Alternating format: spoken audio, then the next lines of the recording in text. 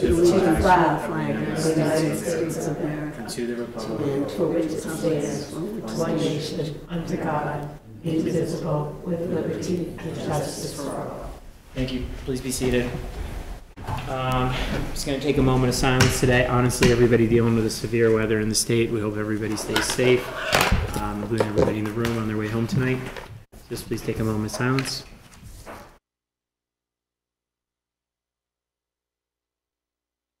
Thank you. Public service announcements. I will just begin briefly stating that nomination papers are available, and we have one moderator spot open, 2 spots for a 3-year term of Board of Selectmen, 1 Board of Assessors spot for 3 years, 1 Sturbridge School Committee spot for 3 years, 2 Tantasco School Committee spots for 3 years, 1 Constable spot for 3 years, 1 Board of Health position for 3 years, 1 Recreation Committee position for 3 years, 1 Recreation Committee for 1 year, 2 Zoning Board of Appeals position for 3 years, 3 Library Trustee positions for 3 years, and 1 Library Trustee position for 1 year. So please, everybody, participate, get involved. We need more hands at all times. With that, any public service announcements, Mary? Just that it's open burning season, so people would need to call down at the fire department for a permit. Mary Dallingham? No. Mary Lou? No. Oh, great, great. So moving to the Cable Advisory Committee, you want to come up?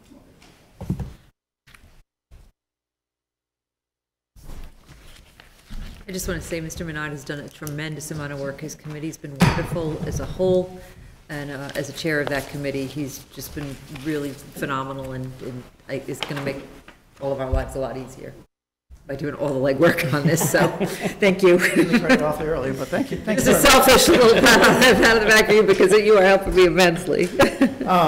So thank you. This is I'm Al Menard. I think I know several of you. Chairing the Cable Advisory Committee. Wanted to get before you this evening. I've met, as Robin said, a couple times with Robin.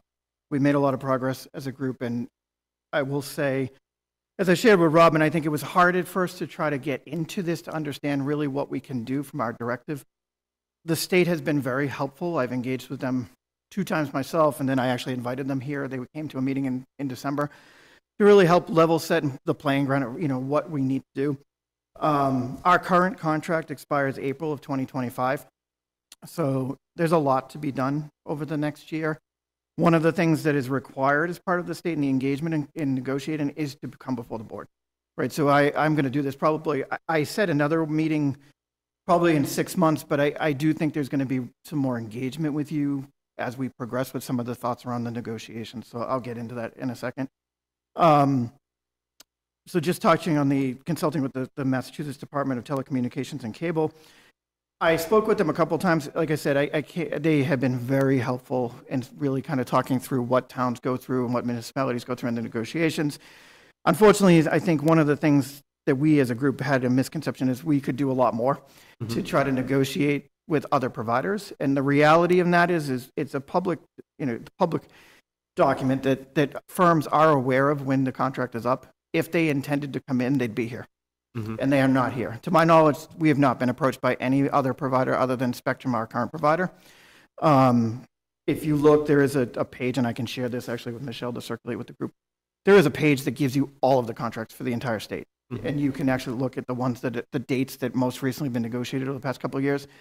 No one has been able to bring other providers in to negotiate because the cost of the infrastructure change is too high. So it is something we could, if we really felt passionate about, that's what we wanted to pursue. But the reality is we most likely will not be able to change away from Spectrum because of the infrastructure, the costs associated with the infrastructure. I'll pause there on that for a second. I see a lot of, you're shaking your head, so I'm assuming you're aware and understanding of that already. Yeah. Yes. What is the actual cost right now? To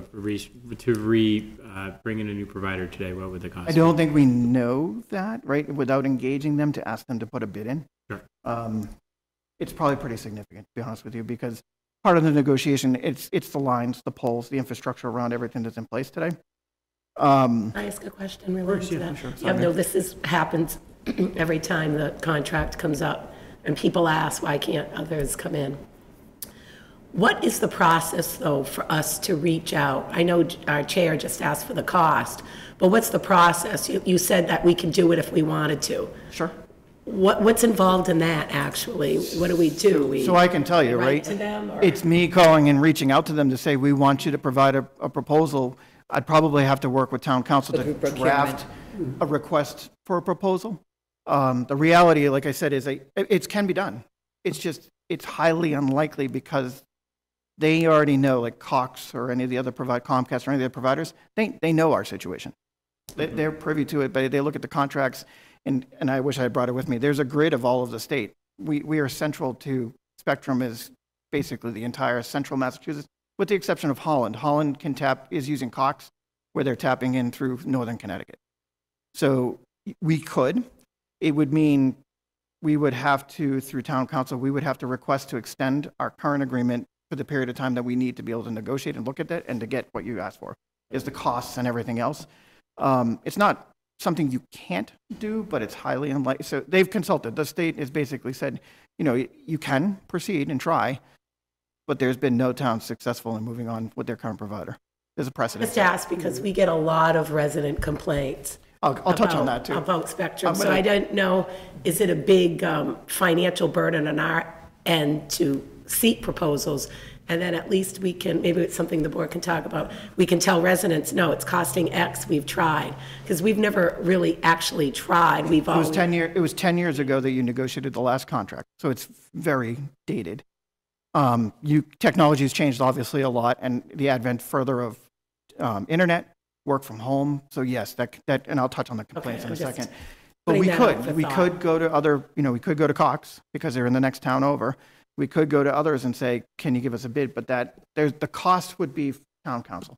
I mean, to For us, that'd be large legal to costs, negotiate. but, Legal costs is pretty much but it. for them, yes. yeah, for them, the millions. Millions. Invest Absolutely. into town, and when this is probably where you're gonna go, with the lessening or reduction of their services and presence. So they're gonna have to put infrastructure in that's gonna be outdated probably in 2 years. So, and I'll defer to Al more on that, because this was something he brought up to me that I hadn't really given much thought to. So it's complicated. I'll say it is frustrating, right? I'm sure, and that's part of one of the things I think we have to educate the public on is this process is not easy to go to another provider. And when we talk about complaints, we often, and I'll touch on that in a second, it's mostly the internet, to be honest with you. And that's where, we have Spectrum inevitable because we're using it through the lines for cable. So if we were to switch to another provider, that would give you an option for another internet provider. There are internet options that are growing. Some haven't really reached Sturbridge yet. Some like the Verizon 5G and others. It just may not fully be throughout the town. So there are things that are coming that we wouldn't have control over. There is oversight around cable, not so much around the internet portion of it. So I've learned a lot around, unfortunately, as a subscriber, right? And understanding it's a complicated process. And like I said, if we're going to start to get into the heart of starting to negotiate with Spectrum, I will say, if we come back and say we want to recommend at least looking at it, it would be the legal cost to say we would like a bid from another provider. That's what I thought. Okay. That's a long answer, but No, I get it's it. complicated. So part of consulting with the Department of Telecommunications and Cable, there are required steps that we have to do in order to move forward. One, obviously, is me being here tonight. I'll be here probably a couple more times, I think, throughout the year. Assess the needs. We did start doing this. We need to do that a little more in earnest. They gave us some guidance around what we need to do to talk about what our needs are holistically across the town. So those are some of the things that we're going to focus on in the next couple months. I do need to schedule a meeting with Spectrum. They are due and are responsible to come in on an annual basis. I don't know if they've come in historically. They're supposed to. Contractually, they're supposed to. So I am going to be reaching out to them. I think what I would like to do, and I guess this is a question, is schedule that as part of our cable advisory meeting and then invite you to join us if you'd like to join that meeting. I don't know that should take up a Board of Selectmen meeting initially, but I think some of the conversations when we bring them in is to at least get in front of the cable advisory committee. Is that something you think? Yeah. Because they have they come in over the past several years? No, you're not. Yeah, I Initially. think it's the Initially, fact that you I think. didn't have an advisory committee really in play. Yeah. They contractually, they need to come in because they need to be accountable to some of the things, to go back to Mary. I'll touch on in a second, the complaints. We need from them, the general updates of what's going on, what are they doing about technology. Part of the negotiation as we progress will be what will they be doing and what are we going to hold them accountable to update our own existing infrastructure. So some of those will be some of the negotiation points that we'll get into. Complaints. One thing we learned, and I shared with the advisory group, I work in financial services. Unless you put something in writing, it doesn't count as a complaint. So in 2022, we had one complaint. So if you look at social media, that's not correct, right? And I think that's the education of people need to understand. You cannot vent on social. You can, but it's not going to get you anywhere. And if you have a complaint about service, you've got to log it and you have to put it in writing. One of the things that we're going to work with Spectrum is understand, is that an email or is it a formal written process? Because in 2023, the next year, we've up to 36 complaints. But if you think about the noise that you hear, and if you're present on social media at all, the town is pretty vocal about the concerns with issues with Spectrum. So that doesn't correlate exactly to what Spectrum's sharing for what the complaints they receive. 36 is very small. I mean, it's laughable that there was only one for an entire year. So we need to educate the public around how you complain so that we can formally address that. Part of the process, too, is we are supposed to be working with them supervision over the complaints. That hasn't happened. So that's one of the things, even without the negotiation of the contract, that has to happen and be in place. Report to the citizens. Once we get further along and understand the path that we're probably going to go, and that's where once we've kind of defined the negotiation points, the progress, and where we are, that's when we would probably look to mid-summer timeframe to do a public forum. We have to do one. I don't know if that necessarily, again, I'll work with Robin, if that necessarily means it's this meeting or is it a separate meeting. I think we need to define that. And then obviously, I did put a target of coming back again in another 6 months, but thinking about this after putting this together, we probably will come back in the interim, something a little bit sooner, just to give you a little more progress specifically. And I think, Robin, I think that's where we potentially may go to executive session to talk about some of the things that we specifically, I don't know that we would talk about the specifics around what we want to negotiate at that point. Right. We need to probably have that conversation with you. In the public, I would say target about 3 months from now. That's pretty much it. I know we have a lot of work to do and come back and give more updates. I will apologize for my one pager. It was a lot bigger when I looked down my laptop. When I printed it, it came out small. I apologize for that. It's fine. Any questions from the board? Not at this time, no. No, it all makes sense. When we get into the nitty-gritty of, and we've been through it 10 years ago, what we want and what you get. And smile apart. Well, I'm hopeful that we can change that. I do think that we have leverage, and I will say the open leverage that we will have is, if you look at the city of Worcester, they have not signed their contract. They're not happy with the terms of based on the research we've done and following what they're doing. And some other towns, we can ask for an extension. We don't have to sign and meet that April 2025 date. Spectrum, I'm assuming, in their best interest, is going to want to have that signed and executed. So we really need to determine what are the things that are must-haves and put those on the table and really negotiate from that point. So I have a couple questions, maybe thoughts. One, what is Worcester doing? Because downtown Worcester's internet is atrocious, and it's just much worse. So if off the top of my head, right, we were following them because there were a lot of news articles about some of the concerns that they had. They hired a consultant to come in and do an assessment. And the primary focus ends up being internet. Sure. Cable, not so much, because a lot of people are cutting ties. And actually, that's a point I think I need to bring up. Yeah, that was my next question. Is if people, as we're seeing, and this is an important one, I apologize, I didn't put this on as a bullet point, is as people cut ties with cable, the amount of money that the town gets back is going to drop. There's no money that gets paid to the town based on internet usage. So for public funding for our public access comes out of that funding, we have to be aware that that number's dropping because people are moving away from cable.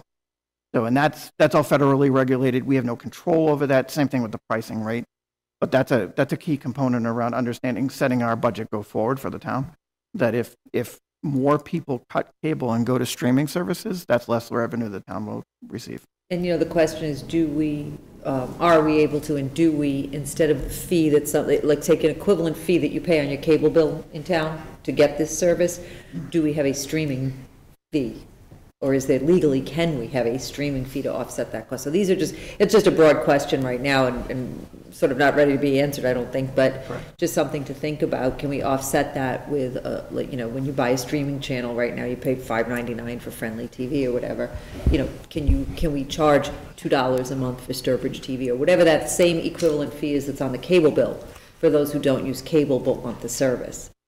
And I think that those are just things we have to look at legally with the federal regulations. So the other part of it, and this is so, you know, which I'm sure a lot of the complaints were ESPN being locked out of all the cable this year, and all of the basically that Spectrum and all of these companies are becoming they're not cable companies anymore. They're becoming internet companies. Exactly. So what, and maybe, and I guess we're probably not at the point of being able to answer this question, but I think from a regional perspective, if Worcester's contract's open, if the other towns or any other town that's around us is open, what improvements are they going to make to the region?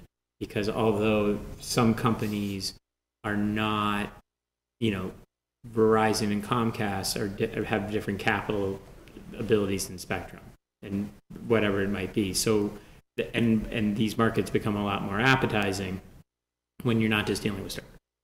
Now, I don't know how you do that. That's a much broader. I think the purpose of the Massachusetts Department of Telecommunications and Cable is to set the level playing ground. Sure. The infrastructure is town by town, city by city.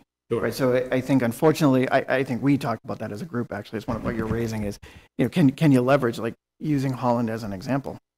They're tied into Cox because of proximity. Right. We're hooked we're right next door to Holland. We could.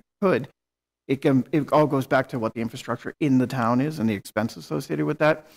I will say, you know, as one of the leading complaints around internet, and this is where we as a committee need to help kind of work through and help navigate with the public is, oftentimes too, the internet issues are your own infrastructure issues in your house. And I think one of the things we want Spectrum to be able to do is help educate that what is it that you should have in your house to make it work at its optimal, so you can have an optimal experience, right? I think a lot of times that is an issue. We do know that parts of the town are dated too. I mean, you're talking, there's upgrades that probably have in town with the lines for years. Sure. that need to be updated as well. Yeah, the radio silence is the issue, and it's a deliberate radio silence. But that radio silence had been tacitly blessed by the state for the better part of 40, 50 years, right? But the same token is it's not really like a collective action. It's when if you tie yourself with the complaints of the second largest city in the state and really the region, the utilities, the DPU has to pay more attention to you. Yeah. And they just do. And so, and there is, and thank you for doing this, because having somebody who is taking the time to build out this sort of accountability net is what we're trying to, with the limits that we have, is very important, because this is probably, in post-COVID, one of our most important resources, if not and economically speaking, it's probably the most important. So it's, so anyways, just really appreciate it, Alex. I know it's a lot of work. Yeah, I mean, I think personally speaking too, I work from home full time now. Right. If you asked me if I was going to do that 4 years or 5 years ago before COVID, no. And I work in financial services. That was not the norm. Sure. And and I think in my own neighborhood, half the people work from home, right? So it's a growing different challenge than what it was 10 years ago. So I think it's, at the end of the day, we need to put out what we expect to have completed, and what are the things that, nice to have versus what we're going to require. And we're going to put that together for you. I got one question first. Sorry. Go ahead, yes. Do you have sufficient data from the community going into this negotiation, or do you need more information or survey or something like that? I do, and Rob has been very helpful with whenever I need information. So. No, I just meant from the community itself. I mean from the public. General public. Yeah, I mean, I think you got to see, this is where I think this is the fall down is Spectrum should have been in here on an annual basis to give there's a number of reports that they're due to give us that they don't give us. So what I'm going to do is tell them we need them. I need to know the dates that they're going to provide them and when we're going to get them on an annual basis so that they are supplied to you and to the Cable Advisory Committee. That hasn't happened. So I think once we do that, we can then go further into assessing and working with the community to say, okay, and like Heather, for example, I talked to her about once we get, I think they called it a survey map. When we get a survey map from them around what the line statuses are across the town, I'm going to sync up with Heather around what she thinks, and the expectations, make sure it all comes together. Right. So those are some of the things that we're going to be working on. Perfect. Mary, I think I just had two thoughts, but one of them's linked to what you just said, and what Jamie just said is, you know how you said one year they only had one complaint, and social media is not the proper channel for Spectrum to know there's complaints.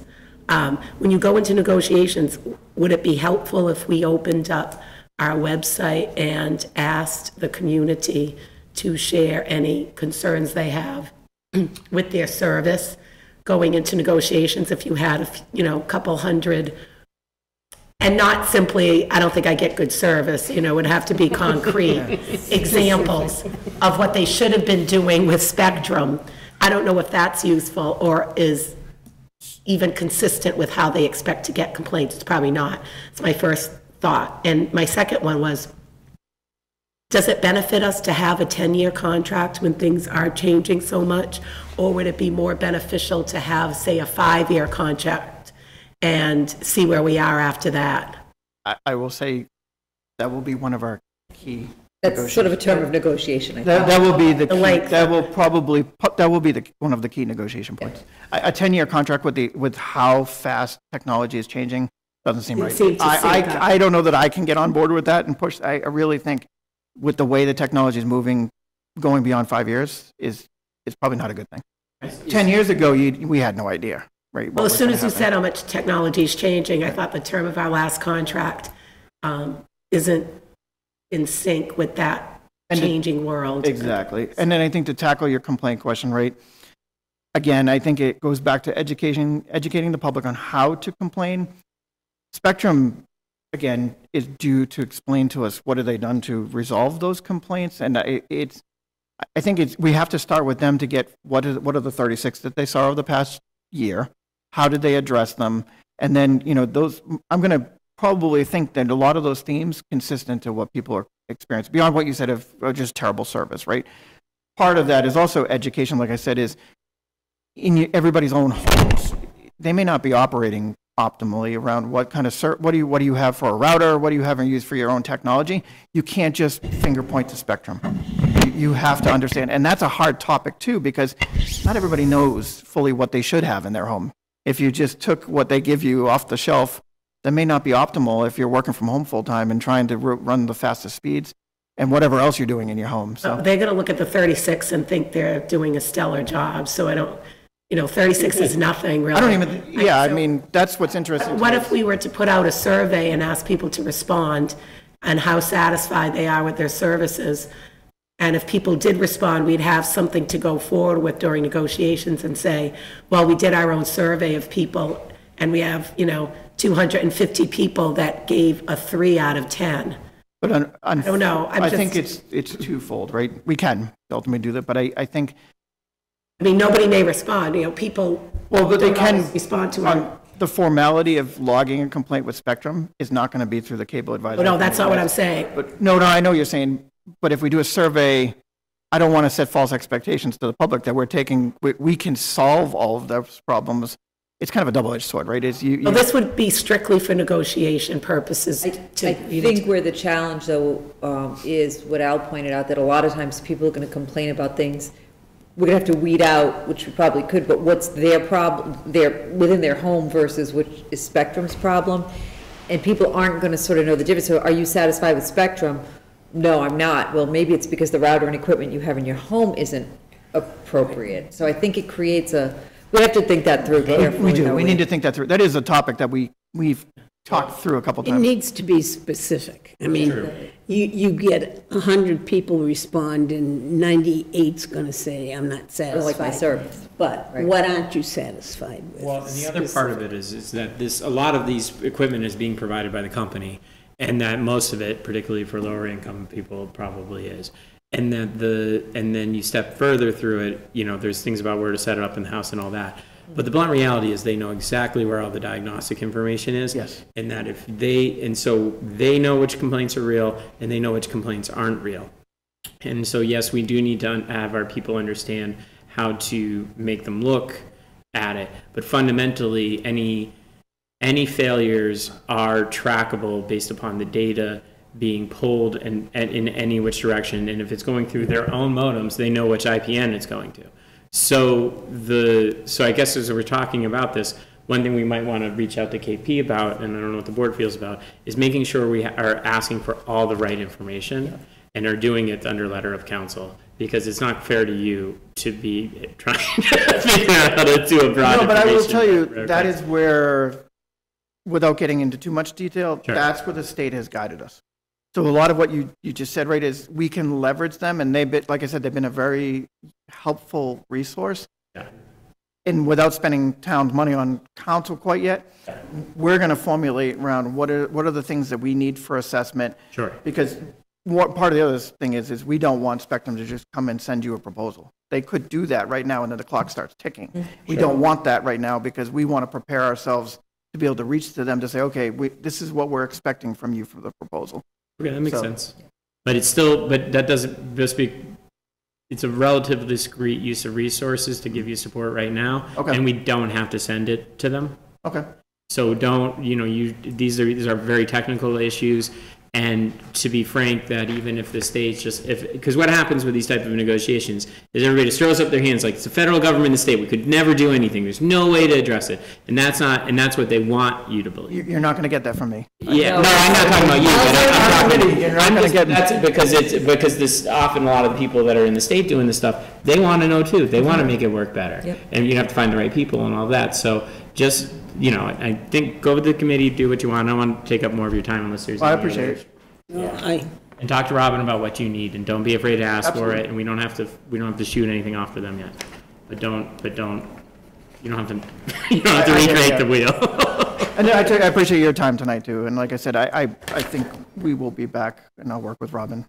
She's trouble, but we like her. You can usually find it at least. Any other questions? Don't think so. no, not at this Thanks, Al. time. All right, thank you. Thank you, Al, Have a very good night. much. Now, Drive safe. Yeah. yes. All right, Chief.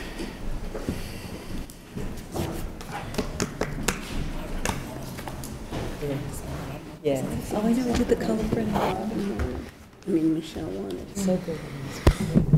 Good evening. I'll start with October's reports. minutes. Oh, Thanks, Chief. 24,329 calls for service total, 565 arrests. These are for the year. So 47, I'll just go through October. 47 arrests, 2,154 calls for service.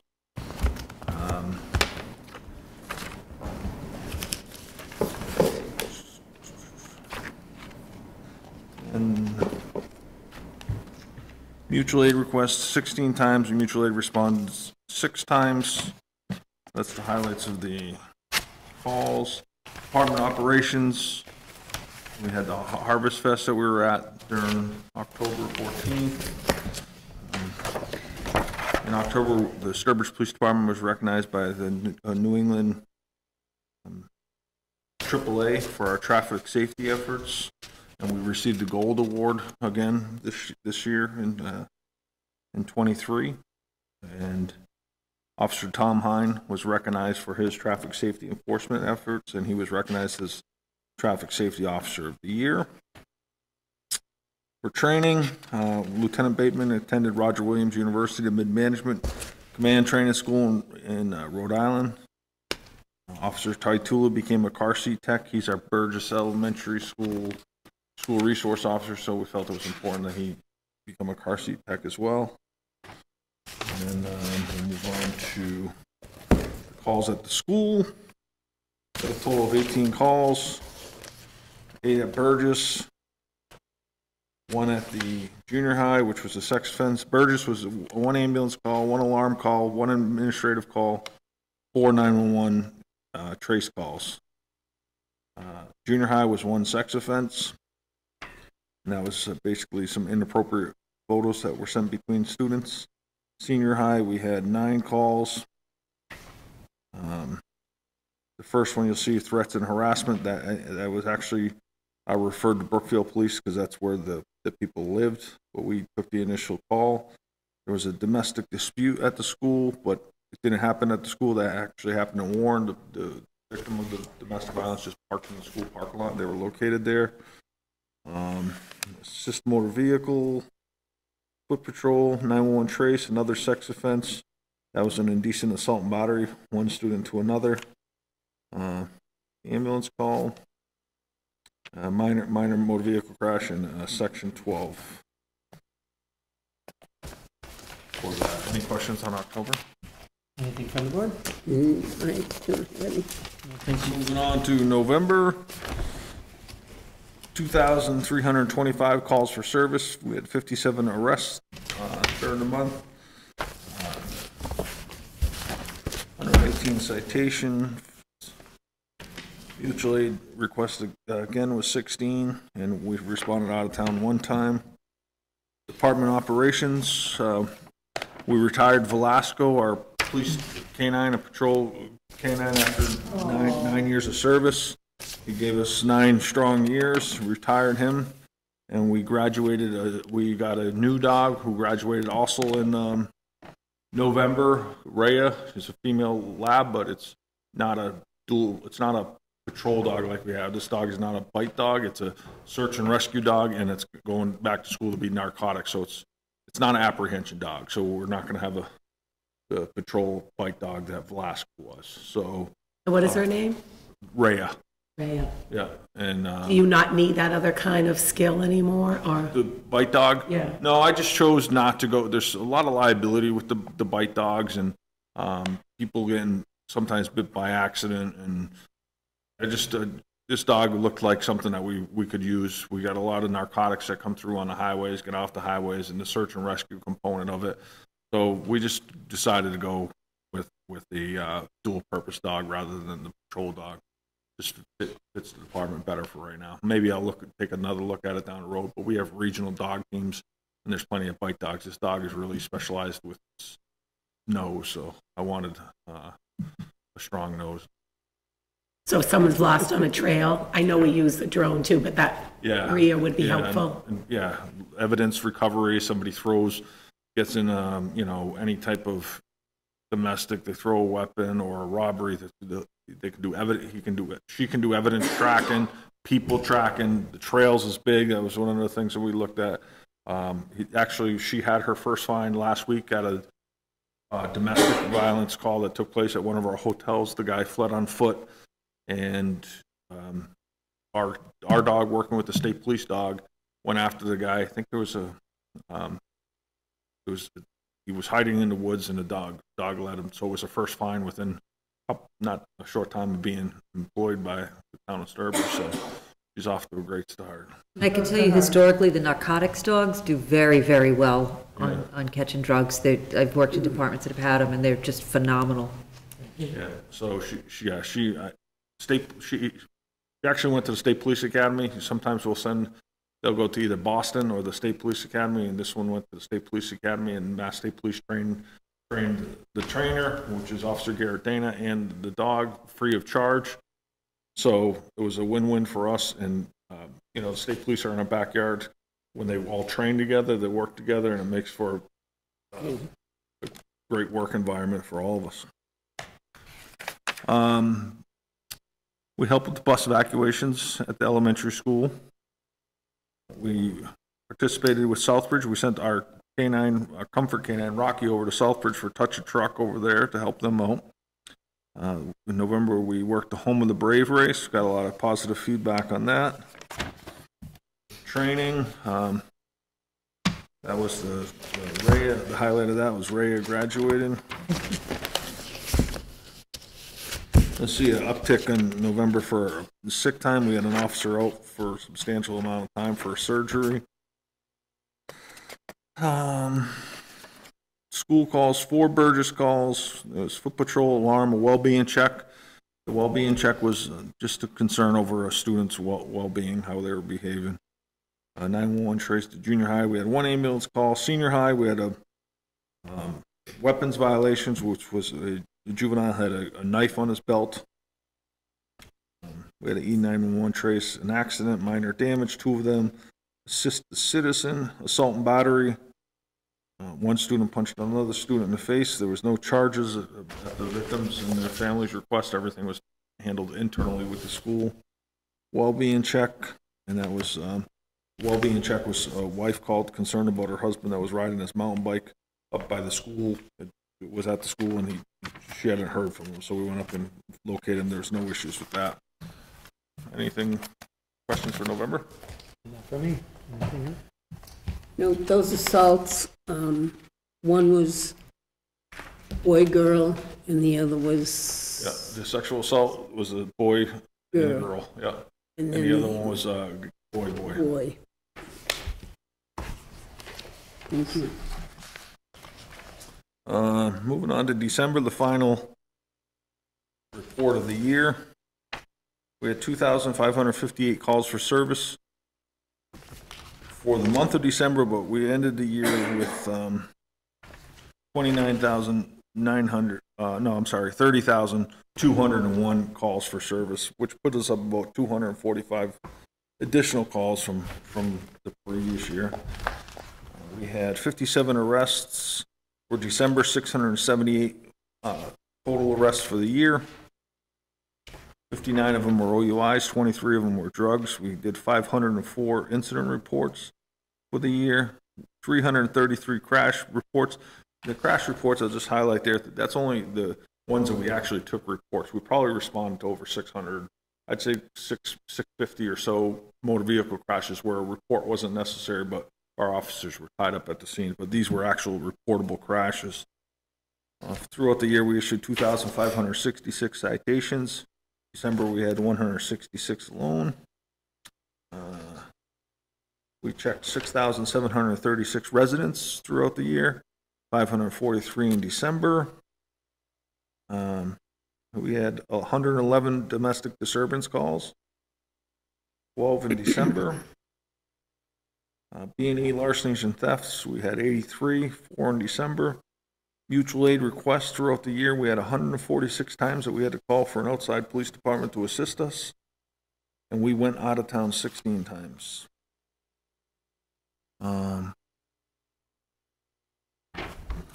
The department operations. During December, we held our annual senior holiday luncheon. This year, we did at the Hamilton Rod and Gun Club because the senior center is under construction, so we couldn't do it there. Barbara Boydo, my credit goes to her. She organizes that event every year faithfully, and she does an outstanding job. And I also have to thank Village Pizza, who donates food, along with Lenny at the Hearthstone. Those two businesses faithfully every year donate spaghetti, meatballs, salad, rolls, drinks, everything. So I'd like to thank them. They do. If it wasn't for them, we'd have a difficult time getting that yearly dinner completed. We also participated this year, thanks to many donations that came into the Sturbridge Police Department.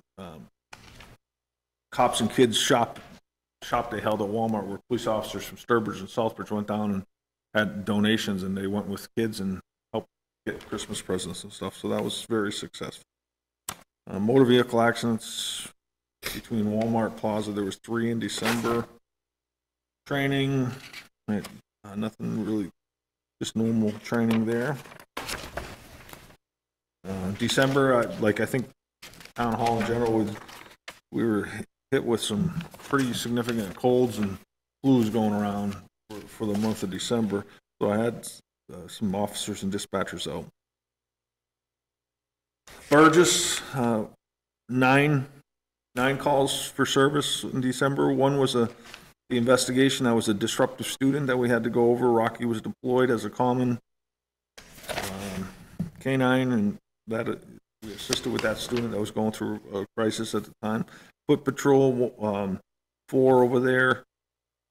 Ambulance calls, 2. Administration 1.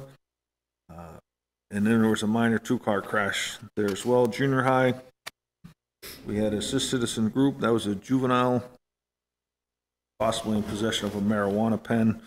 The school searched the juvenile, and there was no marijuana pen found, so that was closed out. We did have a threat, a serious threat to shoot up the school during the month of December. This was brought to our attention through FBI, who actually picked it up through social media and called us in the morning saying, hey, we intercepted this. You may want to go check it out. We were able to locate the person, the Snapchat person, and do a thorough investigation. And that person is facing criminal charges in the school for posting something like that on social media. So even though it's a juvenile, we still zero tolerance for that. They're going to have to go to court. We just think that's the proper method when they're making serious threats like that. So high school. When was that again? December. 'Cause I don't remember being briefed on, told about that. That was at the junior high. Yeah, Well, yeah, this was just last month. right. So you're telling us now. I get it. No, it just took me by surprise. Yeah, a couple weeks ago. I can give you the date in a second if you want. No, that's okay. The senior high school, we had 3 motorist assists, one 911 and 1 foot patrol. And just at the end of the year, I want to thank the officers, our dispatchers. They did a great job. Our calls continue to go up for service, and we had a pretty rough year. Some officers were out for extended periods of time. We had vacancies, people in the police academies, and when you're down and you're shorting, everybody else is stepping up to cover those shifts and whatnot. So I want to thank them for their hard work throughout the year. They did an excellent job, and I'm very proud of everything they've done. And that's my report. Any questions from the board? No? All right, Chief, I think that's all. Hey, thank you. All right. Chief. Drive safe. Have a good night. God bless.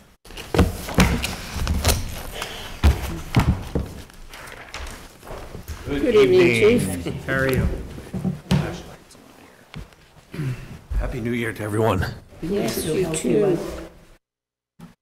So you have from me the reports for November and December. I do want to highlight a couple of things year end. We finished the year with 2,384 calls for service. That encompasses everything we do, but does not encompass any inspectional services. We don't count those in our numerical totals. Of those, we had 68 fires of all different types. That's one up from 2022.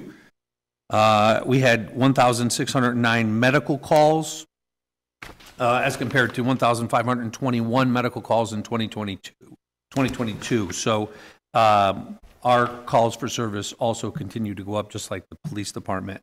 The difference in the total calls is made up of false alarms, public assists, and other non-fire, non-emergency type calls. So we do, I believe I mentioned this the last time I was here, I am seeing a consistent set of incidents where we are getting called for multiple calls at simultaneous times. 2, sometimes 3, sometimes even 4 calls are coming in simultaneously. The reason that's important to know and quite a problem is because of our staffing level. When we have 3 people on duty, we can cover that first 911 call, and then I have 1 person left. So we have to send that person to the second call as a first responder and wait for mutual aid community to come in if it's an ambulance call. If it's a fire call, it's even bigger wait time because we have to wait for the fire engine to respond from another town. 4 people, I can do 2 calls simultaneously, 2 ambulance calls, and then I have to call for mutual aid. And in the rare occasions where we are fortunate enough to have 5 people working, I'm able to cover those 2 calls and still have 1 person to respond to a third call, be it a fire call or an ambulance call as a first responder. The drawback with that is they really can't do much on a fire scene by themselves, so we're waiting for mutual aid. So those are, I'm seeing that more and more, and I don't know the reason for it. I don't know if there's a method to, hone down or narrow down why that's happening. I think it's just luck of the draw, but we are seeing it more and more. For us, training over the last couple of months, Tower 1 is back in service. It was out for quite a long time due to the engine failure. And I was hesitant to put it back in service prior to having a representative from Greenwood Emergency Vehicles, who is the dealer for that truck, come out and do an entire refresher training class for all the personnel. So that was done, completed. The truck is back in service. It's been responding to calls, most recently Saturday morning to School Street for a reported electrical fire in the apartment building. Turned out to be not as significant as it sounded, but the ladder truck was able to respond to that call. November, all of our personnel were trained on asthma recognition and treatment on the EMS side. December, all the personnel received training on back injury prevention. I think it's important to try and keep our people as healthy and well as possible, proper lifting techniques, et cetera, as well as our annual bloodborne pathogen training. These are organized trainings distributed by the training officer. They're in addition to the daily training that happens every day and is done by the shift commanders. And those topics vary from one end of our firefighting EMS spectrum to another. It's really what the shift commander decides he's going to teach that day. So I would like to echo Chief Desert's sentiments for my people. The year end came and went, and the firefighters in the town of Sturbridge continue to do an unbelievable job. They come to work every day with good attitudes and a desire to provide the best service that they possibly can provide for the people of this town. And I truly appreciate it. I'm honored to be represented with them, and I thank them from the bottom of my heart. So, All right, questions from the board? No, nice letter from Deputy Chief, what's the name? Hewlick. Hewlick from Yes, that was, Bridge. yeah, they had a fire, and we responded with an ambulance to stand by their station while they were busy at the fire, so. So I like your charts, but I like how you give us the breakdown between fire and EMS. I don't totally understand though. So time is on like the x-axis, right? And then on the y, it's 0, 2.55, 7.5, 10, 12.5. Like, what does that correspond to? I don't. Those, I'll have to get back to you, Mary, on that. Yeah, I don't. She's spending too much time in school. She's asking questions. X-axis, I'm just trying to make it sound somewhat intelligent, but I can't read the graph. I will get back to you on that graph. Because X equals is. Because then, like, for example, okay, thank you, because on November's it goes 2.5, 7.5. Yeah. But then on January's it goes 0, 2.5. Oh, no, I'm sorry, it keeps going, but it's the same grid. It just goes up to 15. I just don't know what that means. Yeah, those may be the number of calls we're doing in a day, but I will double check that and get back to you. Oh, okay. Yeah, just Yeah, thank you. I will double check it and let you know. That's new, right? Or have you always been doing that? We switched, we were forced to switch to this new program about a year and a half ago now. So these reports, you've probably been seeing them for about a year. Oh, wow, and I just now asked what that meant. Sorry. So, It's 'cause yeah. you're working with I'm graphs. sharper today than I guess I have been, I don't know, Well, it's kind of hard to see on the paper because it's easier on a monitor. maybe. Yeah. So, All right, thanks, Chief. Sure. anything else? It looked like December, you had an exorbitant amount of mutual aid needed. December was an extremely high month for us. The call volume, I don't remember it off the top of my head, you have it, but the call volume was really through the roof in December. Because I was looking through it and I was like, wow. Yeah. And also, one other thing, on the EMS side, Is everyone taking the neuro training? We are all set with Nero. It's all done. We've taken both the practical and the didactic, so everybody's good to go. Okay, good. Yeah. Just checking. Excellent. Well, I think you're all set, Chief. Thank you. Chief, Get thank home you. safe. Thank you. Drive Be safe. safe. All right, I'm gonna go a little out of order to get Mr. Barnsley out of here. If you want to come on up, sir. Okay. So we're going to action item B, which is consideration and possible action on the appointment of Bill Barnsley to the Sturbridge Historic Commission for a term to expire November 17th of 2025. Robin? So we had a position open on historic. I did have a few applicants, and it's always a tough choice when I have a few. But, you know, in some cases, we have applicants who sit on multiple boards, and I thought in this case, it's nice Mr. Barnsley stepped forward. He's not a fresh face in town, as we know him well for another role that we don't want to publicly talk about. Fire chief didn't even mention But, yeah, he, that was sad. I sat there, I was sad. he's very close to a wonderful being that joins us in December. The North. But Mr. Barnsley, this is something he stepped forward on, and as I said, I had a few applicants that are on several commissions, so it's very hard to choose sometimes. But I thought it was really great to have him step forward into this role and give this opportunity to him. Clearly a part of the town in a unique way, and so we look forward to having him join our historic. I think it would be a welcome addition. Bill, I don't remember exactly what it was you did, but you took a lot of time and put together some historical Yes, Ha! Yes, I information. did. yes. Cemetery. Yes, I did. If you have a moment for a little backstory, about a decade ago, my 10-year-old nephew showed up in town to visit the grandparents. I was taking care of the grandparents. They were elderly. And he drove by the spooky cemetery. And he looked at me with eyes like this and says, "You have a spooky cemetery?" I go, yeah, we do. He says, "Can we go?" And so we went over there, and I started walking him through, and he's looking at some of the stones, and there was a Benjamin Hyde, Joshua's dad. Next to him is his wife, her stone. Big letters, it says, "Dorcas Hyde." He goes, "What's a Dorcas?" And I go, "I don't know. Let's go over to the library and talk about it." So we went over to the library, and come to find out they have at the time, very limited materials.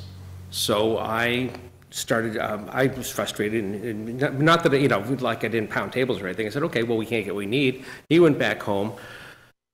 My parents passed. I went back west. I came back here a couple years later, kept driving by the cemetery, and it's just sitting there staring at me. And I said, well, there's no one else that's going to do something like that. So I just went at it, and I gathered what was available in the library, the restoration documents, a very old piece of a map, books that are 200 years old. And I went out there, and I sat down in front of Stone 1, Jephthah Plimpton, right up closest to the front corner near Sadie's, and wrote down everything I knew about the stone, photographs, and then I cross-referenced that to the data, and from that, I wrote a book. It's in the library. It's also on the library's website, and it's not really a book like I wrote lots of chapters. I have an introduction, and then the whole thing is just data. You know, this stone, this inscription, this is the materials made of, this is the motif that's on it. Is it an urn and willows? Is it a skull? And then I went through and took everybody in the cemetery and did the genealogy and ancestry of everybody. So I can walk over to almost any stone in there, pull up my stuff and say, well, their parents are over there, that's their sister, that's their husband's family, and do that for that. And it's all charted. He's got It's all charted. Well, and there's a map that's over there Yeah, too. it's I created a phenomenal. real map, and that was a challenge because you can't do GPS into those trees. I hate those trees. Just so you all know, they're really bad for the stones. Just a tidbit. And it's not just falling on Stone them. restoration. Just somebody just make them gone. Oh, no. Well, if we're talking about the stones. No, I know, I get it. I'm sorry. It's really, really bad for the stones. All the old cemeteries I go to, the ones out in sunlight, are in way better shape than ours. And I go to a lot of cemeteries. It's fun. Anyway, so I used Jude McDonald, many of you know her, she works with the library. I handed her a ski pole and one end of a 300-foot tape measure and made her stand down there, fighting off flying attack spiders, while I measured from that spot to the stones and then used trigonometry to actually GPS where the stones really were, because you can't do that under trees. You can't lay out a clean line. It's just kind of within 30, 40 feet-ish, which isn't good enough for a map. So I did all that, and then just this fall, it was annoying me, because Wally Hershey asked me to contribute to the Historical Society's page, and I decided to put together a walking tour of the old cemetery. Matter of fact, I showed you, I have it in this jacket. This is an early brochure demo of the walking tour. This is the cemetery, and I made 23 stops in the cemetery about, walking through the cemetery, and I finished a booklet that backs this up that explains why you're standing in front of that stone. And that would be backed up by the original survey or the online documentation. So anyway, so to answer your question, yeah, I did the old cemetery. Now I keep going over to the North Cemetery, and Jude hits me with a stick and says, "No, you don't have time for all of that." But I think you chose the right person for Yeah, this. I think- Phenomenal. I think Yeah, his that- commitment to this has just been amazing. Yeah, I think the appointment is manifest, but does anybody have any other questions, or do I have a motion? I'll make a motion for the recommended appointment to the Sturbridge Historic Commission. Do I have a second? Second. Great, all those in favor? All right, welcome aboard. thank you. Thank Thank you for coming in. everything you do for this town, Bill. Yeah, It's my just pleasure. Such a huge contribution that is. And good luck dealing with my husband. That and makes my a family. full Also- board now. A very good I believe uncle historic that is you full, took right? it to that That next offsets step the when one your resignation. nephew That had a should be question. full. Well, You know, I love Jude dearly, but in the evening she likes to watch sitcoms, which make my brain scream. So so I sit on the couch next to her, and I did all the physical research, and I took all the pictures, and I sit on the couch next to her. She puts on whatever, and I flip open my little laptop computer and go, "Yes, honey, of course, honey, and I pound out the research, and I do trigonometry, and we're bonding. Oh, there it is. Well, I don't think tell- I could sit there and watch some of those sitcoms. I still know how to do CPR because of her, so. With that, tell her I said hello, and we thank you so much, and I'm gonna keep moving on to Miss Robin now. Wonderful, thank you so much. Thank you, guys. Thanks, Bill. Bye-bye. Very quickly, I just want to pass along a thank you to DPW. I was going to do that before we had this mess come in today, but the incredible amount of rain we have had has caused massive amounts of erosion, roadway erosion. They're doing their best to get to privates to fill the potholes, which by bylaw, we do fill potholes on privates, but they're also dealing with issues on a lot of the main public roads, berms that have washed out. The problem is they can't do hot patch right now because of the weather, so some people kind of have to just be a little patient on projects that were supposed to be coming forward. They will get to them, but in the short term, she's got such immediate issues of runoff and roadway disintegration, frankly. And then today, every time she starts to get a little ahead, we get something like this, which is pretty much now going to be 48 hours of time tied up. So I just want to pass along a thank you. Everybody sort of has an opinion on it, and we talked about this today, too much salt, not enough salt, no salt, too much plowing, not enough plowing, more plowing. So everybody has an opinion. DPW does a phenomenal job. It is not an easy job. So I want to say thank you. The other thing I do want to bring up to the board quickly, though, Heather had informed you all that she would be hiring temporary employees. We didn't officially have every one of them come in front of you, just because of the timing on that. I just want to make you aware of that and ensure that that's okay with you. We're treating them almost like a temporary seasonal kind of a situation. But in some cases, it's drivers going into our trucks. It's our equipment. It's not necessarily just vendors. But at the last minute, if she needs bodies, we just kind of need approval from you to allow me to put them on the temporary payroll. They're not long-term employees. Any questions, concerns? I have no problem with that. Our trucks are insured and whatnot, so we're ensuring that that's all fine. They all have to be Because they're licensed. seasonal, you won't have to lay them off, right? Because they're only. No, hired for it doesn't season. impact our unemployment. It's hard because we can't 1099 them because they're driving our equipment. Sure. So we have to be a little careful of the unemployment thing, but they wouldn't be an official layoff. We're not really classifying them that way. It's as a sort of per needed, like a part-time as needed. Yeah, as long as it's covered by your insurance, I see no issue. Yeah. Do you need a vote, or are you fine with it? I'm fine as long as you all don't have an issue. It's that borderline of what counts as what I have to put in front of you. And if you're comfortable with that, doesn't count. Great. Great, thank you. It doesn't count. Very quickly, town meeting Monday night, Burgess Elementary School, just a reminder, it is at Burgess. Great. So everybody remembers that. HVAC update, I sort of have to ask for forgiveness instead of permission. We needed to do some extra cleanup beyond what we'd originally anticipated. Becky was concerned about having anybody back in the library without some cleanup on some insulation and whatnot. It was more than what the HVAC company itself would do, and we had to bring in an outside company. We're fine on the procurement end, but normally we put contracts in front of you before I sign them. In this case, I needed to get them going just so we could get the library back and operational. So a mea culpa on my part, or forgiveness instead of permission, but I put my John Hancock on that one because we just kind of needed to get it going. So I don't know if you want to take a vote to ratify the action so that it's officially been done. Yeah, we probably should. I think that's Does anybody have any strong opinions to the contrary? Okay.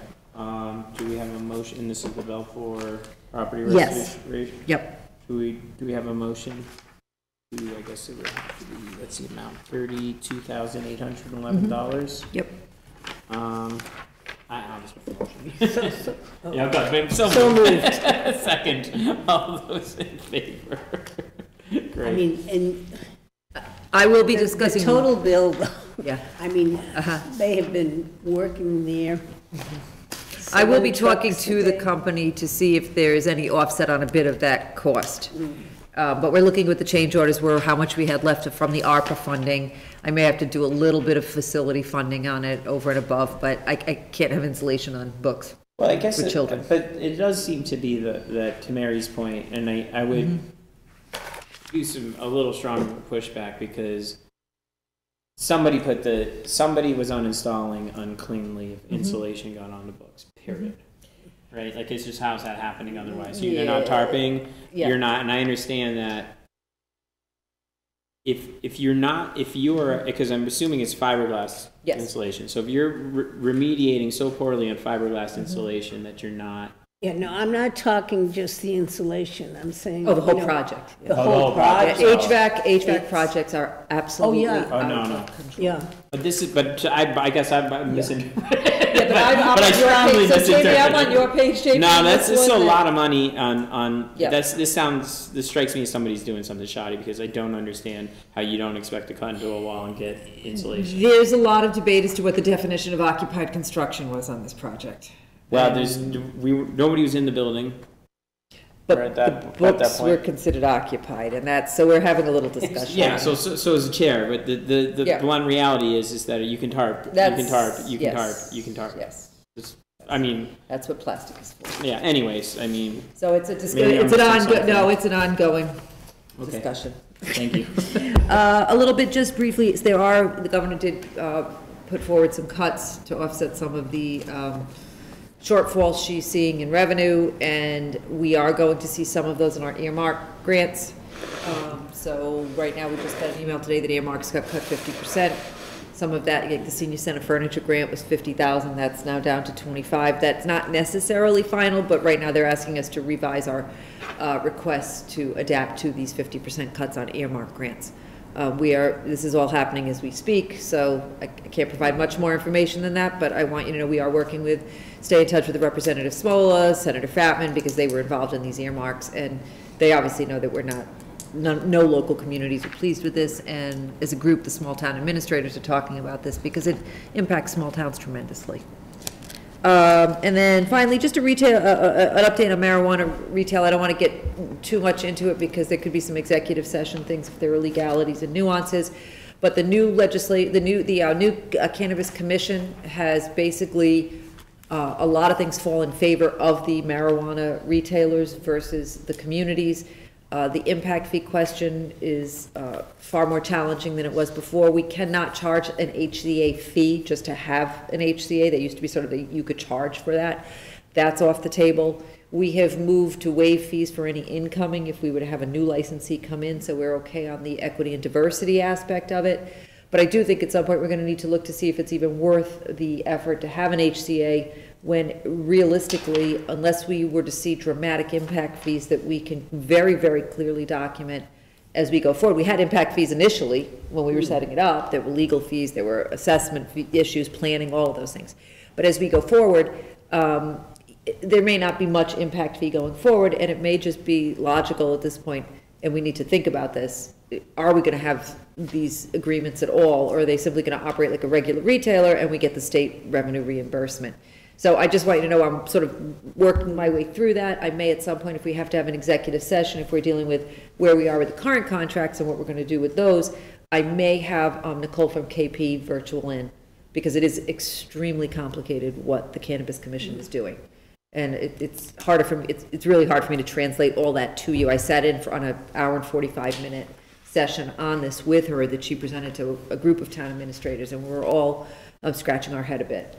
So I just want to give you an update on that. And I believe, is that it? Oh, and you have the year-end meals tax. So very good numbers, as you can see. We had rebounded on the rooms. We had not rebounded on the meals last year more than anything because there was a lack of help. So restaurants were not able to stay open. It looks like things are trending a bit better for 23. So those numbers came in from Terry. I want to thank him for his efforts on that. So, Okay, Robin, are these totals, is that our share? Or is that the total that? that's the total, of yeah. state. Yeah, that's the total, and then we get a percent, Yeah. that's the total that we've earned, and we'll get a percentage back of it. Yeah, no, I know, but I. Yeah, oh, I wish we were getting that. Yeah. I'd be a very relaxed town administrator if we were seeing that. Budgeting would be a lot I'd easier. love 21 million coming in for the hotels. All right, And that is it for me. great, all right. So action items, let's just see if we can get through these relatively quickly so Rob can get on the road in this weather. So we are, action item A, consideration and possible action to accept the resignation of Kathy Peterson from the Sturbridge Historic Commission. Do I have a motion? So moved. Do I have a second? Second. All in favor? Thank you to her for her service. And then we're moving to action item C, consideration and possible action on the appointment of Dina Sexton to the Sturbridge Open Space Committee, term to expire June 30th, 2025. So moved. Second? Second. All those in favor? The ayes have it. Consideration and possible action on the hiring of temporary plow driver, Cal Jalbert, ratifying this action. Yeah. That's one of these that I put him on until I could get support from you that we didn't need to do it, so. Okay, so you need a. So you could just vote it if you want, Yeah. but then, Yeah, so moved. and then going forward, I All don't right, have do I have to. a second? Second. All those in favor? Great. Consideration and possible action to reappoint Larry Morrison to the Sturbridge Personnel Committee. So moved. Second. All those in favor? All right, consideration and possible action to accept the generous donation from Mary Del Dorian to Sturbridge to the Sturbridge Police Department in the amount of $500. So moved. Do I have a second? Second. All those We in will- favor? We will send a note. Rather than the normal go-around, does anybody have any old business? Wait, did we do the application for the hawker and peddlers? Oh, did I skip it? Yeah, they weren't here, though. He's not here. Yeah. Oh, I skipped it accidentally, but presciently. Thanks, Mary Lou. Do we have any, anybody have any old business? No. Just on the new hours, are those going to be posted? I did put those on Facebook. We will post those on the website as well. I Yep. missed them on Facebook. Yeah, I put them on my page. I don't know if you, and you shared it, I I shared, I think. So believe. we will, I will. we'll make sure we keep, we'll post that a few more times before February 5th. Perfect. Yep. Any other old No, business? that's- Mary? Oh, okay, she does it. New business. Mary Blanchard, do you have any? None. So what's the latest on the sign getting erected, the Welcome to So Sturbridge the footings are in. I saw And that was that. last week. We have to, in fact, we've got to get the invoice he was asking for the update on the status of the last invoices that he submitted, so we do need to check on that. But he's moving, weather has basically now been the stall, because after he put the footings in the next day, we had a couple inches wet, 12 inches of snow. So, but it's there, it's still moving, just weather now. All right, Mary Lou, anything? No. And I have nothing. Okay, then we are, any correspondence? I don't think I saw Just that any. email that I gave you guys extra. The, From Nicholas, I think it was the house. I don't know, I think the. We do have correspondence from the boys, Oh, yeah, all yeah. girls. 163. Yeah. Okay. All right, so recognizing that. She would like to know if She anybody would can like- attend. Your job, Jamie. I thought it was her job. Nope, Oh, your job. correspondence, all right. We have any, Oh, usually, Oh, no, I meant no, to your go. job to attend, I can, Oh, okay. She I'll can read the notice. correspondence. she's supposed to read the notice, so I didn't. So we've got an email from the troop leader of 163, which it is an all-girls Boy Scout troop, 5-year anniversary, welcoming anybody able to attend. Great, I will add it to my calendar as directed. Some things are more fun than others. That's true. Ribbon cuttings One at day we may restaurants. have a little Goodwin in it. Yeah, no, it's something like that. We got enough little good ones around town. Another one. So anyways, all right, then we have minutes. Which we had a little mess of.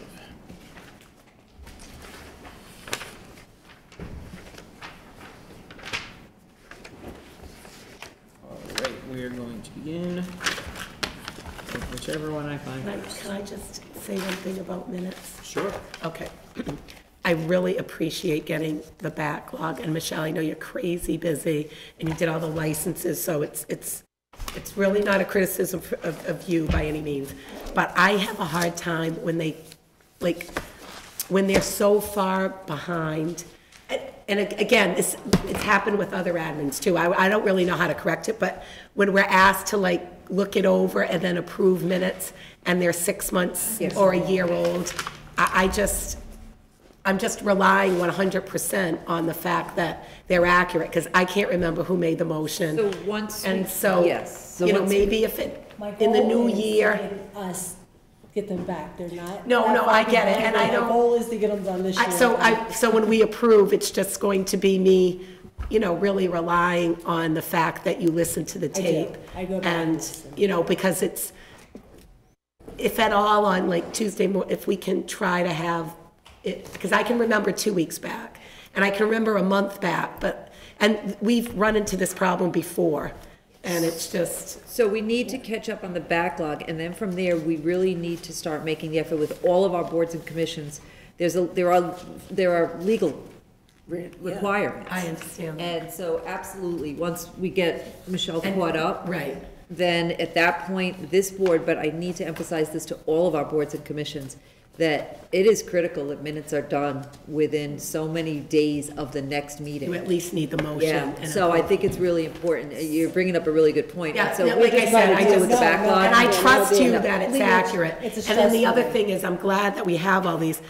In the years past, we aired, and Mary will remember this, on making it like a stenographic record onto prior boards. Remember, it was ridiculous. Okay, you can't We get them had done. every possible, and that is uncalled for. But, and I know we're just catching up, but maybe if we can flesh out a little, because now these are literally just the motion and who did it, just the motion with no discussion of, so if somebody looked at it, they would think the board didn't even like discuss this before they voted on it. So once we're caught up, if we could just maybe have a little bit of the discussion that took place. That would- Then hopefully it doesn't grow to what it No, no, was. it used to be ridiculous, but also now if it's just motion, motion, motion, if someone said, well, did the board even discuss this before they reached their, did they deliberate at all? And we don't have like Or even a sentence saying that after. The board deliberated. something. Yeah, okay. Okay. I've been Then they would putting- know to look I've been to a putting tape. the, Then the link right. as well on there, so that That's people know, helpful. because I don't have a lot of that. Right, no, that's helpful. Okay, so with that, the February 21st, 2023 is the first one. really was just me, Mary, and Chase that evening, so maybe we should hold those till Chase is here in case he has any comment. Okay. Is everybody fine with that? Okay. So then we can move to April 24th, 2023. Same thing. It's the same issue. You know what? We can hold, but can I just give my comment? Oh, Because sure, of maybe course. if you come back, you can, because we're going to vote on it when Chase is here. On page 139, it just says, Town Administrator Grin stated Article 7 has been vetted through the community preservation, that's all clear with state regulations, and that the 1.7 million in requests complied under historic. What does that mean? That's all, the 1.7 million in requests. Which paragraph? It's. Right, that was the senior center, and it had to qualify for CPC, I believe, under Oh, historic okay. renovation. Okay, it qualified as historic renovation historic, under the yeah. CPA. Right. Just because I didn't. Yep. Okay, so we'll hold that one as well. We are also moving to June 20th, 2023. All right. I think you wrote that one. This is easy. I know, this is when I had my legs done. All right, now. Mary Lou, Mary Dowling, any comments? Yeah, there's one on page 146, it's under Q, it just says consideration impossible. Maybe needs to put action. Okay.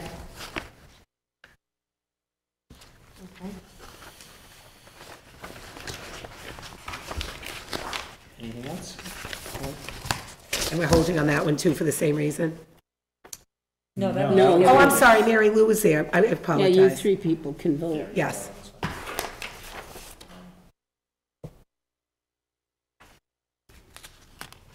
I'll make a motion to approve the minutes of June 2020, still looking. 23. No. I'll second. All those in favor? Pending, yeah. And, I abstain. yep, 3 in favor, 1 abstention. Moving to July 3rd, 2023.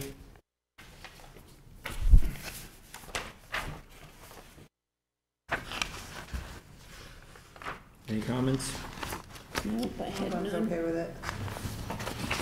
Mary Dowling? Motion was to absent. accept. What's that? What'd you say? I was absent, so. Okay, that makes it, sorry. All right, do we have a motion, Mary Lou? I'll make a motion to accept the July 3rd, 2023. As written. Do I have a second? Second. All those in favor? Great. And I'm an abstention. 1 abstention. All right, and then we are to the August 7th, 2023. I had one question. I mean, probably won't be able to answer tonight. Did we already approve the August 21st, 2 weeks later? Because the reason I ask is this was the one about the dish, and I remember the board agreed that the town administrator was authorized to move forward on a license agreement, and I believe, and I don't know if it was this meeting or the following one, I asked for KP's something in writing because I thought there's a policy consideration, not just, so I wanted to know what their thoughts were, because they made I this. think I forwarded you an email. I'm not sure we ever brought it back to the board. August 21st was approved, though. Yeah. Oh, it was, is that where I referenced the policy consideration? I just wanted it somewhere that I had asked. This makes it look like we were all on board that, the board agreed that the town administrator was authorized to move forward on a license agreement. And at one of the meetings, I wanted, Selectmen could ask if there's a policy. on a license, maybe it should be changed to negotiation. Yeah, I think from the agreement. proper framing was not that Robin had an absolute green light to just go on it, was that we said, yeah, it makes sense to engage with them, see what's going on, and then from there, It would come back to the come board. back, yeah. So maybe on page 154, we want to change, the board agreed that the town administrator was authorized to move forward on a On license discussion, agreement. right, Or- on a discussion And- regarding. And maybe it was in the following 2 weeks that I said, what about the policy consideration? And so I don't remember if I said it in this meeting anymore.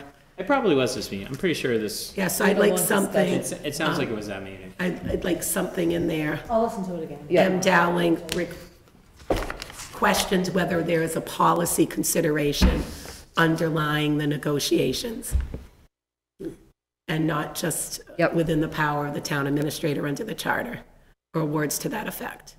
Be good.